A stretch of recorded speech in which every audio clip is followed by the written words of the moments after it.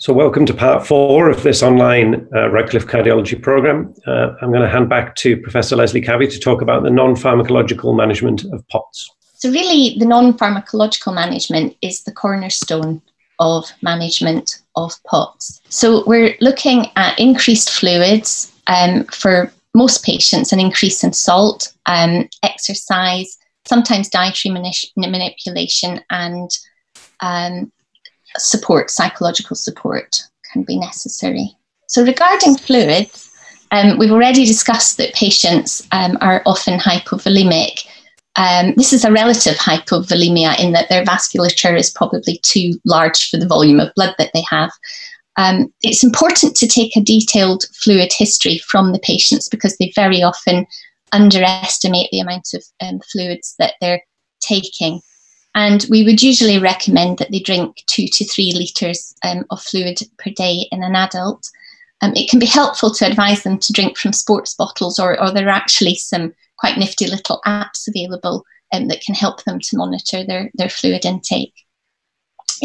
Sometimes people can be a little over-enthusiastic with fluids, and water intoxication and hyponatremia are dangers, and adults could potentially drink 24 litres of fluid in a day if they didn't sleep. Unfortunately, their renal system can only handle about 1 litre per hour, and obviously less in children. And so it's important to give yourself a little bit of a boost in the morning, but to try and space out the fluid drinking throughout the day. With children, we usually recommend, because of their different sizes and weights, that they should drink until their urine is a pale straw colour. Rapid water drinking, if somebody starts to become symptomatic, involves drinking 2 glasses of water in quick succession, and that can actually raise your blood pressure and reduce your heart rate within a few minutes before the fluids actually enter the vasculature, and that's thought to be possibly due to a sympathetic reflex related to the stretching of the stomach. Regarding salt, we normally recommend that patients have about an additional 6 grams of salt per day, which is 1 level teaspoon or 8 slow sodium tablets. And obviously you have to take care in patients who have coexisting renal disease and cardiac disease, and also in children. And in children, we would normally recommend 0.12 grams of salt per kilogram per day in 2 divided doses. Regarding diet, there's not a lot of evidence behind this, but people who manage patients regularly often find that dietary manipulation can help their symptoms quite dramatically. Obviously, patients will often be having a high salt diet, but we find that patients tend to do better if they eat little and often, maybe even having 5 or 6 small meals a day. And they would normally try to avoid heavy meals with refined carbohydrates. Some of the patients with Ehlers-Danlos syndrome and gut dysmotility tend to find that the FODMAP diet is helpful, and in mast cell activation, a low histamine diet seems to help some. Regarding exercise, it's important to pace activities and start very often at a really low level, and warn patients that it can take weeks or even months for them to improve, and that they might actually feel worse.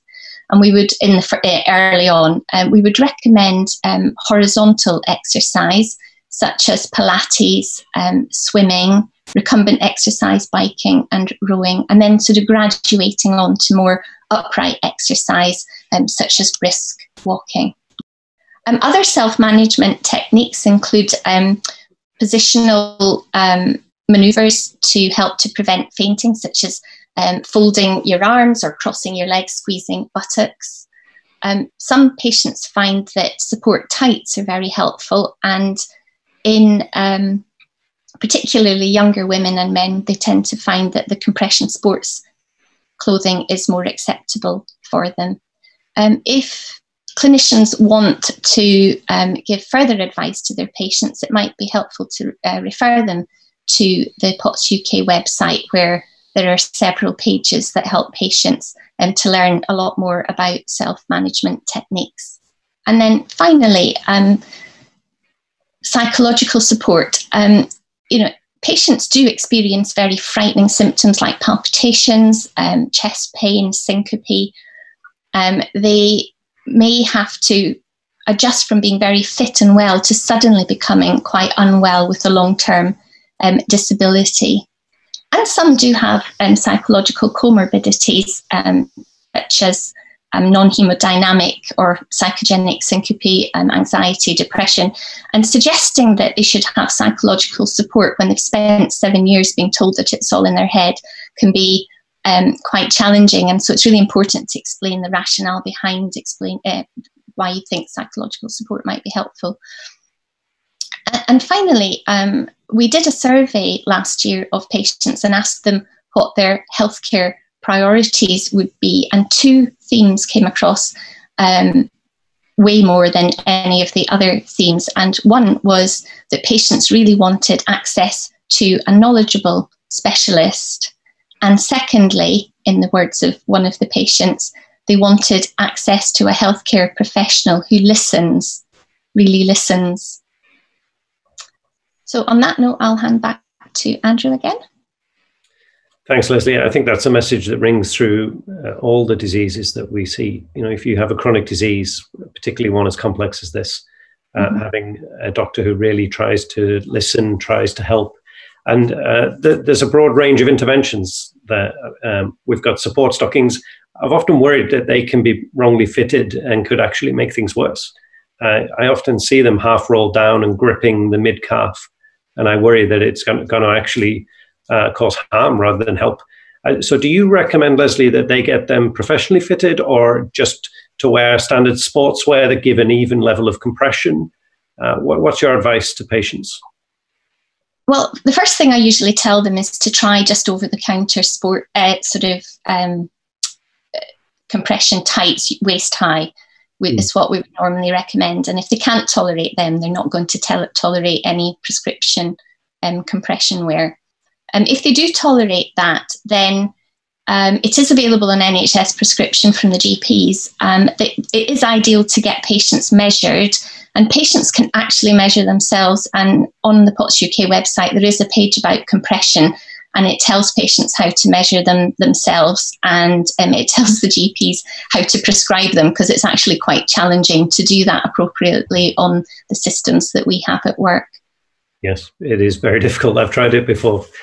So Mel, an extra 6 grams of salt a day. I saw you coming out in hives there at the thought of it. As the director of Bart's Blood Pressure Clinic, we spend all our time telling patients that salt is evil. I've actually found it quite difficult to unwind some of that advice in patients who have this pattern of symptoms consistent with PoTS. If they're 50, 60 years old, they keep being told to reduce their salt. And I do wonder sometimes if that's why they present at that phase of life. What is your advice on salt in this group? I mean, the advice has to follow that, which is given across the consensus statements, which is to supplement salt to the tune, actually, of total salt intake of 10 to 12 grams in a day, which is, in the hypertension clinic, we want people to consume less than 4 grams a day. But this is a population who generally are either hypotensive or who have normal blood pressure with significant orthostatic intolerance. And the group that you're referring to are much less common. And in fact, if you're talking about folk who are getting into their 50s and 60s who have PoTS-like symptoms, quite often the blood pressure is more of a challenge. And then you can't use salt intake, but you might use compression hosiery to support hypotension and then use other drugs to take the edge off very high blood pressure surges. It gets a little bit challenging at that stage. And patients don't really think in terms of grams of salt because salt is in so many foods. Can you just give us some idea what it would take to raise one's diet by 6 grams of salt? Yeah, what we say is to get sort of 2 teaspoonfuls of salt and measure them out maybe into a small bag so that you're continuously able to add to your food preparation during the day from that bag, and you know you've increased therefore by a fixed amount on a daily basis. Yeah. And Nick, again, when we look across this spectrum of non-pharmacological interventions, these aren't particularly sexy parts of medicine. This is just getting simple things right that can make a big difference for the patient. Sometimes they're more successful than drugs. Yes, Yes, absolutely. And it's, I think it's very important to get over that message that this is a multidisciplinary, multi-systemic approach, and that perhaps each of these different aspects may provide each patient with something slightly different. Some people benefit from the fluid, some people don't benefit from the salt. So it's essentially providing them with a menu of these are the things that may make a difference, but that if you're not doing them perhaps to the extent that we would like, then you may not get anything out of it. So we routinely measure sodium excretion on 24-hour urine collections to get patients into the right areas. So it's about providing them with an understanding of why we're suggesting what we're suggesting, and then saying, you know, go away and see how you get on. And do you recommend layering of these interventions, or do you take away the ones if they haven't worked? So maybe you try stockings, they make no difference. Do you then tell them to keep going and add more salts, and then, or do you do them one at a time? So I suppose from the non-medication perspective, we generally just suggest these are the sorts of things that are going to make a difference. So go away and try all of them. But certainly, you know, if there's a group of patients who don't benefit from using compression clothing, fine. But that probably tells us something about their pathophysiology. But we're not going to insist that they carry on using that. So it's try all of these techniques. If they work, great. If they don't work, move on to the next thing. Yeah. Okay, great. Well, on that note, we're going to move on to the next section. So thanks very much.